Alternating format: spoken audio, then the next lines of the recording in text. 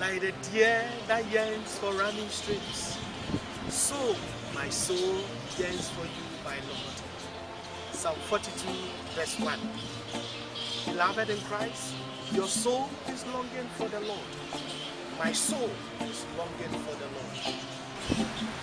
Our souls are yearning for the word of God. Our souls need refreshment from the word of God. And that is also often said to us in Isaiah chapter 55, verses 10 to 11. That for as the rain and the snow comes down from the skies and do not return before having watered the earth. Join me and other priests of the Archdiocese of Tamale from the 1st of June 2019 to listen and watch the living streams of water on our YouTube channel, Depsicon TV Tamale, and Facebook channel, Department of Pastoral and Social Communication, Depsicon Tamale. Each day, 12 noon, listen. May God restore, renew, and strengthen your faith in the Catholic Church. 1. In the name of the Father, and of the Son, and of the Holy Spirit. Queen of heaven, rejoice, alleluia. For whom you did marry to bear, alleluia, has risen, as he said, alleluia. Pray for us to God, alleluia. Rejoice and be glad, O Virgin Mary, alleluia. For the Lord has risen indeed, alleluia. Let us pray. O God, you give joy to the world through the resurrection of your only begotten Son, our Lord Jesus Christ. Grant that through the intercession of the Blessed Virgin Mary, you may bring us to eternal glory. Through Christ our Lord. Amen.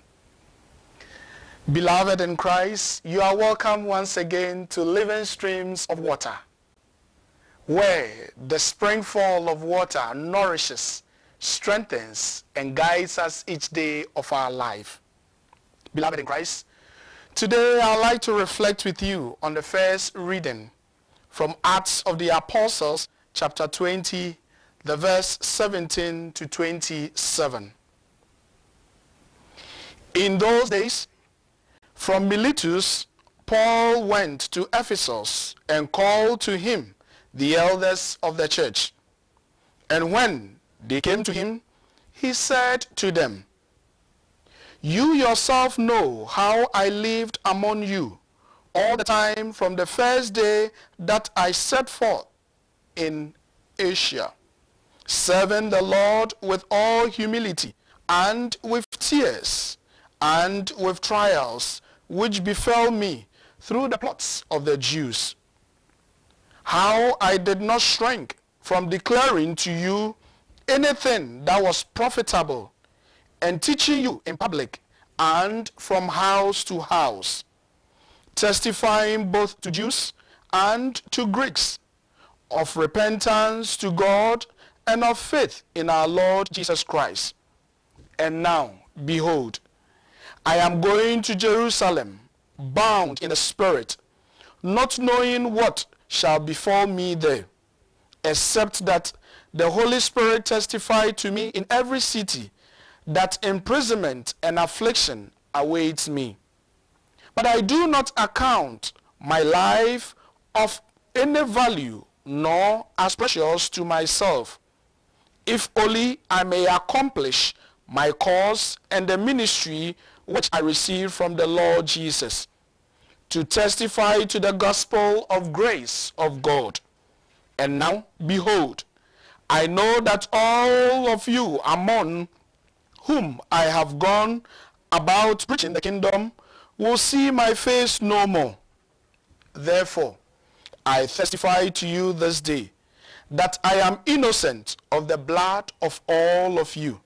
For I did not shrink from declaring to you the whole counsel of God." The word of the Lord. My dear brothers and sisters in Christ, today St. Paul makes us to understand that vividly he has spoken to you and to me in public. You remember when he went to Athens and met the people who were worshiping many other gods, and one inscribed on it to an unknown God. And that is what he says, I am coming to tell you about. The people looked at him and told him, we'll listen to you another time. He also explains to us that he has spoken to us in synagogue, where he has visited many other communities, from Phrygia to all other places, Pamphylia, to other places. He has gone to Ephesus, he has gone to Miletus, and all these places he had taught them in the synagogue. He also said that he went to visit them individually, house to house visitation. And in doing all this, this becomes the beginning of the new evangelization that you and I will always want to do. Today in our world, we have gone to a different aspect of social media, where people proclaim the word of God on Skype, on YouTube, on Facebook, Twitter, blog, and any other thing that will make the word of God more visible and close to us. And that is what St. Paul is asking us to do in our days. Secondly, he is also saying that wherever that he is going, the Holy Spirit prompts him. That there is tribulations, there are difficulties within where he is going. But there is something special. He doesn't lose heart, because it is the Spirit of God that is leading him. What about you and what about me? Today in our world, we are not looking for Christianity with suffering. We are not looking at Christianity with difficulties. We are not looking at Christianity with one thing or the other. We are looking at Christianity with enjoyment. But that is not what the Spirit of God aspires.